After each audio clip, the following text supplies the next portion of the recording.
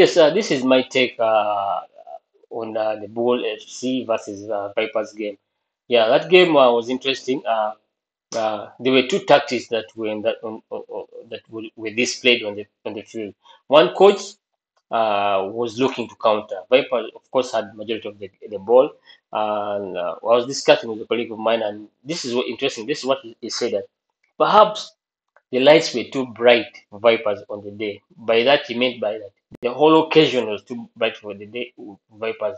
They underestimated Bull. He was that was his take. They underestimated Bull, and they were surprised as also the great Mike Tyson says, everyone has a plan until they're punched in the face, and that's what happened. In the 20th minute, Bull punched Vipers in the face, in the face, and they could not. From there on, they were just playing catch up with Bull. Bull had a very simple game plan. They were looking to counter. They were looking to counter. They could match Vipers in the midfield. They had to disorganize their midfield in a way that they would separate the link up between Lawal and the midfield. So their strikers were isolated. So there was no link up, but they could build from the back. You'd see the team build from the back, the Torach building from the back, Hilary Mukundane, everything looked, but when they reached the final third, they could not really break through. And that's the game plan that Coach Abe had. That's how the game was won. In the midfield, they could not dominate. Actually, I was a bit surprised with Katongo. I expected Katongo to really dictate play in the midfield.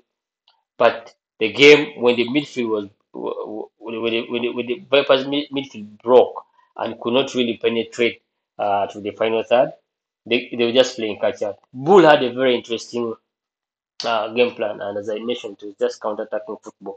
Yeah, counter-attacking football and defending numbers, and that's how the game was won. Vipers was a better team, played the better football at the end of the day, but it's about scoring that goal, and Bull scored that goal, and the rest of the game was about Vipers really playing catch up.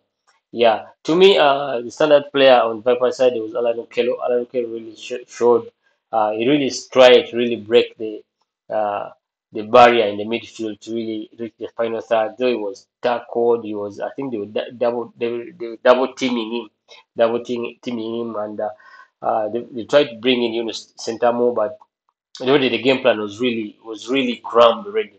Both already knew the game plan, and it would take really a strike of genius from an incredible player to come and really do something uh, that is so exceptional. Yeah. So that was it. Also, they had good chances, but not really clear-cut chances. Yeah, that's the difference. Yeah, Bull converted their chances, which was an interesting gameplay. As I said, it was counter-attacking football. The ball came from Alex Tata. It made Jerome Chiria tapped in, and that was it. Game one, Bull is on top of the table. So now Vipers has to play catch up. The league is wide open. This league this season is going to really be interesting. The next game, Vipers is playing Maroons. Village is playing Gaddafi. Yeah, but that's how the title is. It's the top four, the top five. Even cases is now creeping in with their win today. They are really creeping in.